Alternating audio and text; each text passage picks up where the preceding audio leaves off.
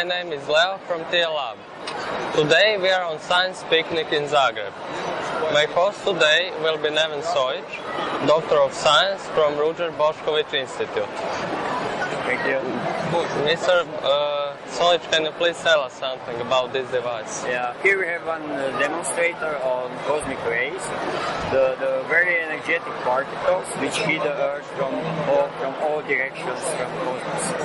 So the origin of these very high energetic particles is not exactly known yet, but we expect that the main source are supernova explosions, and this matter which is then ejected, mainly the protons, alpha particles, electrons, and some of the heavy nuclei, are additionally accelerated in a galactic magnetic and electric field, or in the fields which are between the intergalactic regions.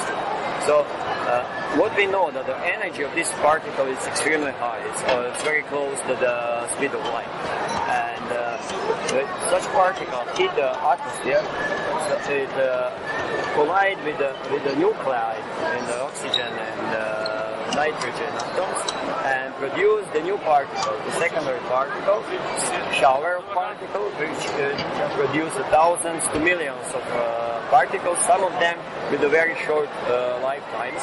So not only these three, which are basic and which build up all matter which we know. So that's the electron and first two quarks, top and down, which make proton and neutron, but also these strange quarks and muons and tau. So these particles have a very short lifetime, and most of them decay in the Earth, traveling to the surface of the Earth. Only muons can survive and actually reach the surface of the Earth. So here we have a spark chamber. That's one detector for any type of charged particles, but in this very case, it's now detecting the muons produced by cosmic rays in the upper parts of the atmosphere. So detector is filled with a gas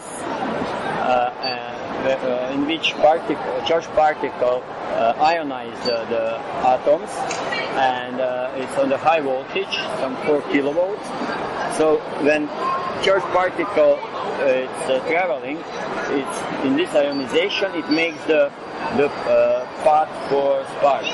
So you can see this as muon is traveling to the chamber, you see the spark which follows its trajectory.